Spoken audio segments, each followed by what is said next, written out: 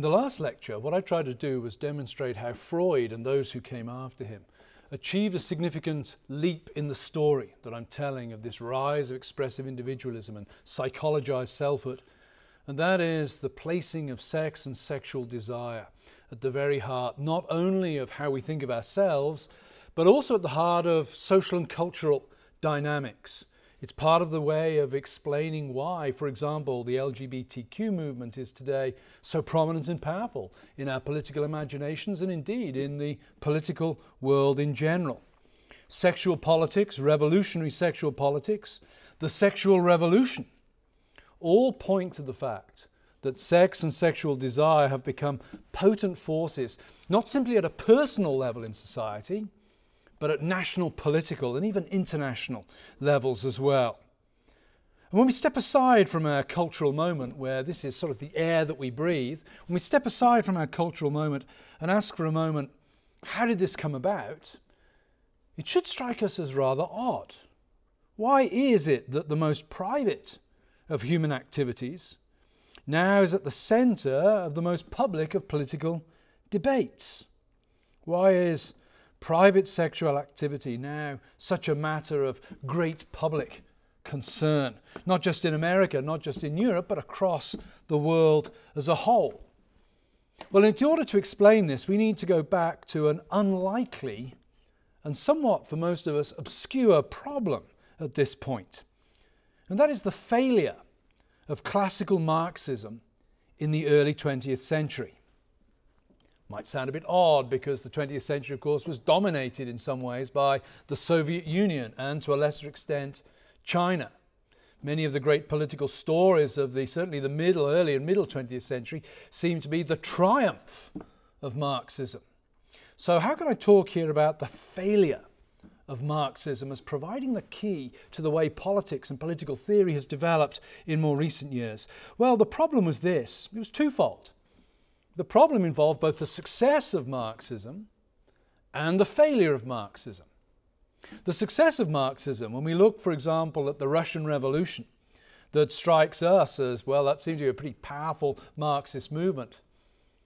For most Marxists at the time, it would have been odd, because Russia did not have that most important of things that was necessary for bringing about the revolution. It did not have a developed industrial working class. It was really a peasant-based, virtually a feudal society.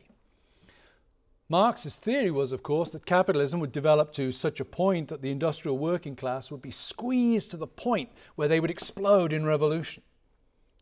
So why did it happen in a country where there was no developed industrial working class? More than that, why did it not happen in a place like Germany? After the end of the First World War, there was the so-called Spartakist uprising, an attempt to establish a Soviet-style regime in Germany, and it failed. Why did it fail in Germany when Germany had a highly developed industrial working class? That was a question that perplexed the Marxists. More than that, think about other revolutions that were taking place. 1905. There had been a revolution in Russia that had failed. Soldiers had overthrown their oppressors only to reinstate them again. Why? And why in the 1920s were the working classes moving to back fascism and Nazism rather than communism and Marxism? The writings of Marx really offered no explanation for this phenomenon.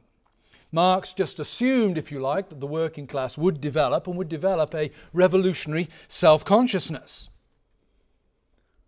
He never explained how that was to happen. And that left what we might call a psychological void or gap within Marxist theory that later Marxist theorists, particularly those in the middle years of the decades of the 20th century, were to fill. And they were to fill it by borrowing ideas from guess who? Sigmund Freud. Central figure in this story was the man I mentioned at the very end of last lecture, Wilhelm Reich. Somewhat younger than Freud, he was born in 1897. He didn't die in London like Freud did. He was an Austrian like Freud, but he didn't die in London like Freud did. He died in Pennsylvania, would you believe? not too far from where I'm giving this lecture. He died in Pennsylvania in prison on fraud charges for selling some weird machine. But his significance doesn't lie in the weird machine and the strange UFO stories and fables that he came to believe in and advocate in later life. His significance lies in the way that he helped to fuse Marxism and Freudianism in the 1920s and 1930s in a way that becomes extremely potent in the 1960s onwards with the so-called sexual revolution. He'd been a junior colleague of Freud in Vienna at one point, but even Freud regarded Reich as too extreme. So how and what does Reich do relative to Freud? Well, Reich makes a key move with Freud's theories that will make Freud very useful to Marxists. I'm going to read you a quotation here from his early work, The Mass Psychology of Fascism. He says this: "It becomes apparent that it is not cultural activity itself which demands suppression and repression of sexuality, but only the present forms of this activity. And so one is willing to sacrifice these forms if by so doing the terrible wretchedness of children could be eliminated." What does Reich mean in that little statement? Well, he's accepting Freud's basic point about the trade-off we talked about last lecture of sexual satisfaction for civilization. But he's giving a distinctive Marxist twist. Remember what I said about Marx a few lectures ago, that for Marx, moral codes were, if you like, a sneaky way of the ruling class giving its own values transcendence and using those values to keep people down, to keep the oppressed down. Well, what Reich is doing here is he's applying Marx to the idea and saying, yeah, Freud's right, that the key to civilization is, if you like, sexual repression. But we need to refract that through a Marxist lens and realize that the specific forms of sexual repression, the specific forms of the moral codes we all deal with, they're actually specific to the class struggle. They're specific to the point in time at which they come. Good example would be, monogamous heterosexual marriage. Reich would look at that and say, you know, monogamous heterosexual marriage. Well, Freud would say about it, you know, that's the trade-off for civilization. Reich would say, no, that's a trade-off for bourgeois capitalist civilization.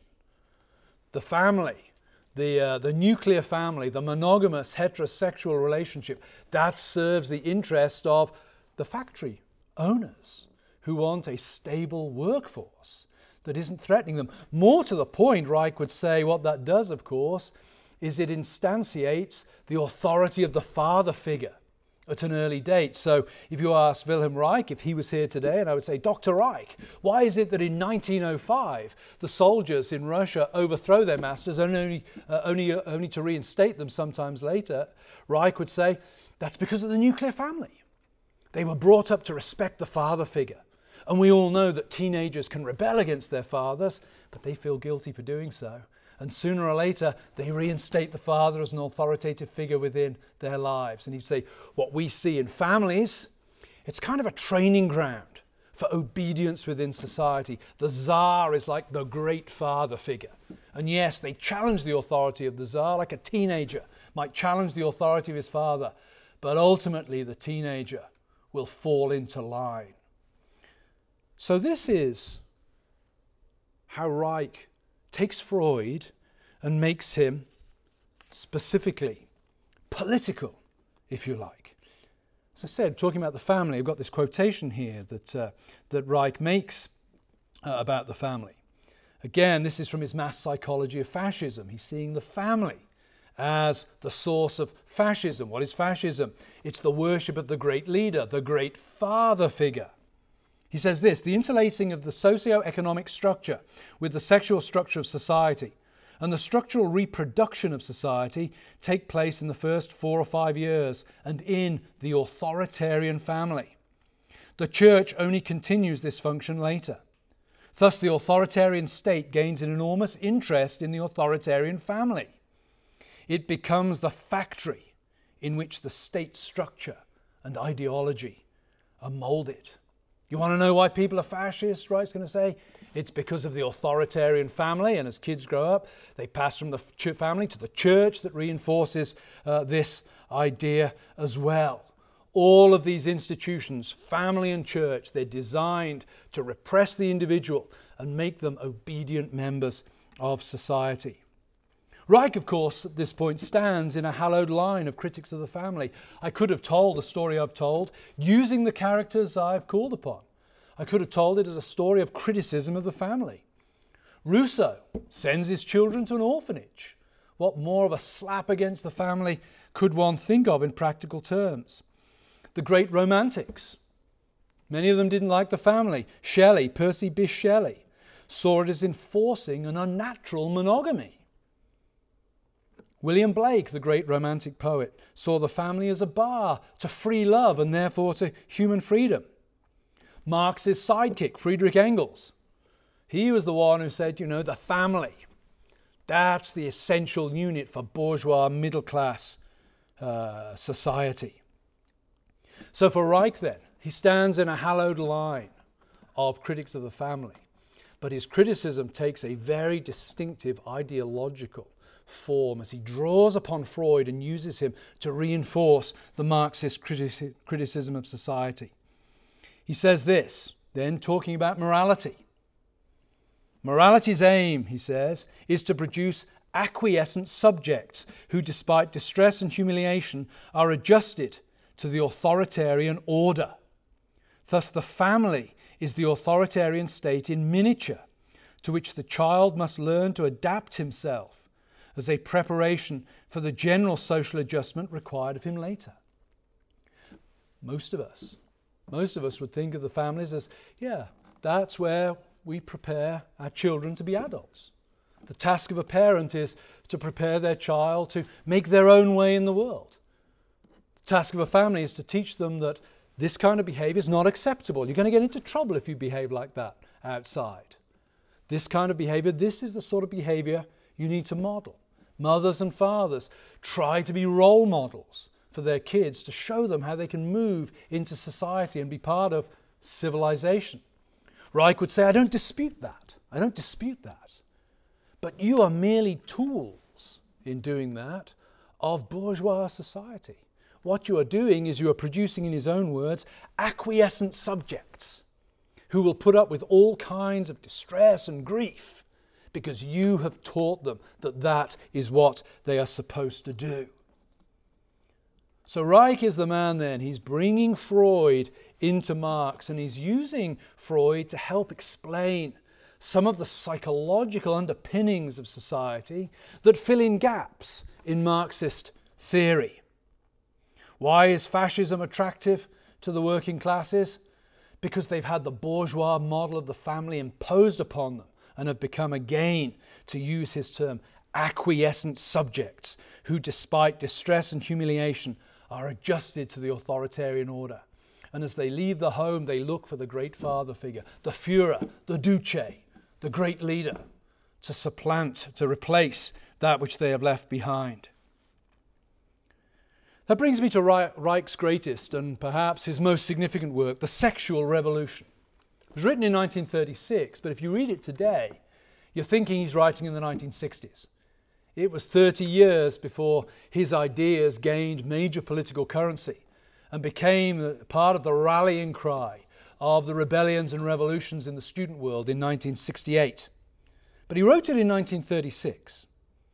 And in this work, he makes the point that Freud was correct in seeing the role sexual repression had as the basis of civilization, but incorrect in seeing the sexual codes of his own day, if you like, as being of universal validity. What Reich wanted to do, as I said earlier in this lecture, was sort of historicize Freud through the lens of Marx. Societies built around the patriarchal family had particular political and social interests, not simply living together in a civilized way, but living together in a civilized way in a particular form, at the heart of which was the nuclear patriarchal family. Therefore, and here Reich makes the next necessary move. Just remember, Marx was the one who made the point that philosophers merely describe the world. The point of philosophy really is to change the world. Reich makes the Marxist move to transform the world at this point by saying that if sexual codes are a tool by which the oppressors oppress, then at the heart of the political revolution has to be the dismantling of those very sexual codes. Here he says this in the sexual revolution: the free society will provide ample room and security for the gratification of natural needs. Thus it will not only not prohibit a love relationship between two adolescents of the opposite sex, but will give it all manner of social support. Such a society will probably conclude that any adult who hinders the development of the child's sexuality should be severely dealt with.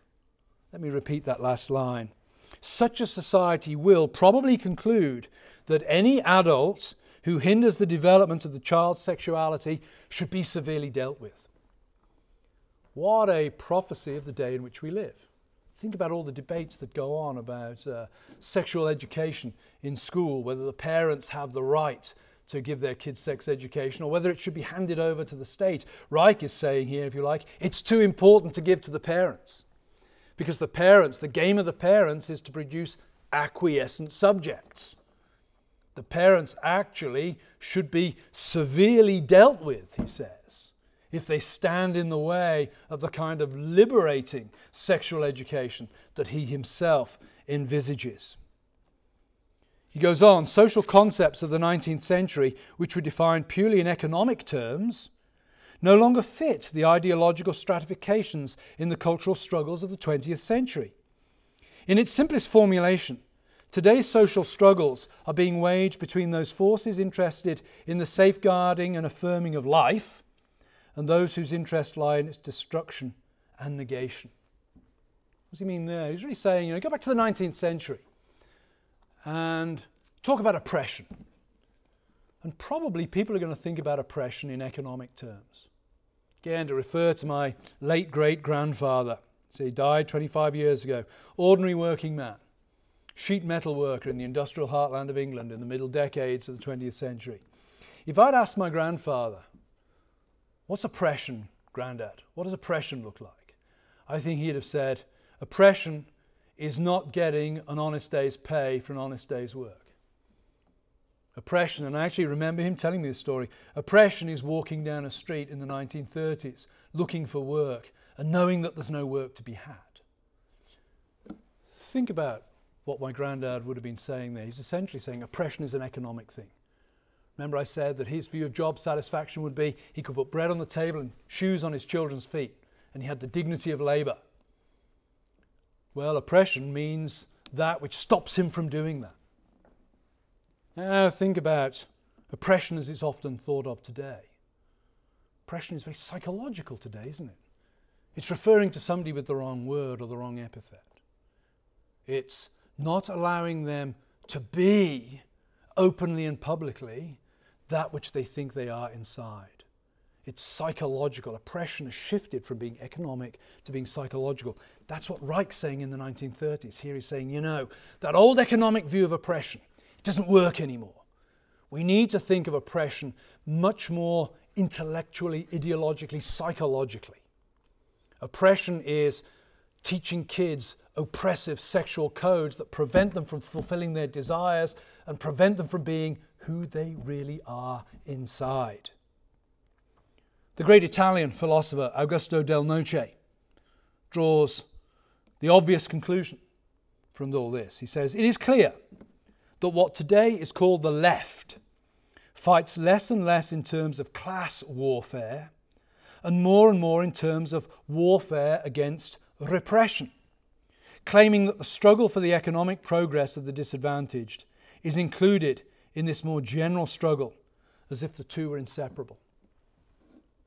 What Del Noce, who was a conservative philosopher, he's a critic of Reich and of the sort of the neo-Marxism that Reich represents.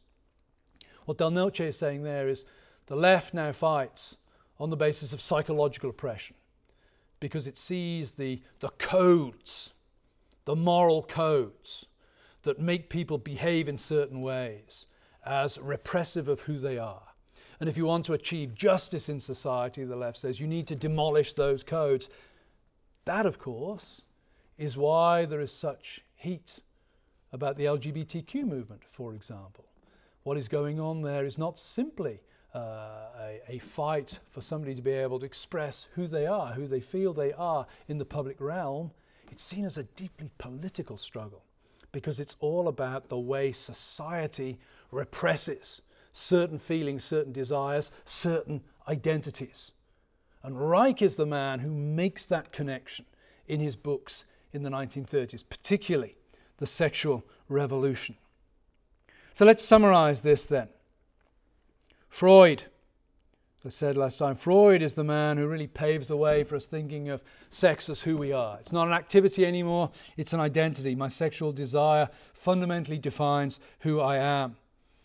Reich picks up on this, but he says, sexual codes as they currently exist are designed to maintain the current oppressive structure of society. Therefore, political freedom is the same as sexual freedom. And the struggle for political freedom is inseparable from, and in fact, perhaps needs to be prosecuted through the idiom of the struggle for sexual freedom. To end with a quotation from Reich, the existence of strict moral principles has invariably signified that the biological and specifically the sexual needs of man were not being satisfied. Every moral regulation is in itself sex negating, and all compulsory morality is life negating. The social revolution has no more important task than finally to enable human beings to realize their full potentialities and find gratification in life. For Reich, therefore, the political revolution is inevitably the sexual revolution. And that's why the debates today aren't simply about legitimate forms of behavior. Where do we draw the bounds on legitimate forms of behavior? They're actually about who we think people really are and how we conceptualize the very notion of what it means to be a free human being. And it's some of the manifestations of that I want to reflect on briefly in the 8th and final lecture.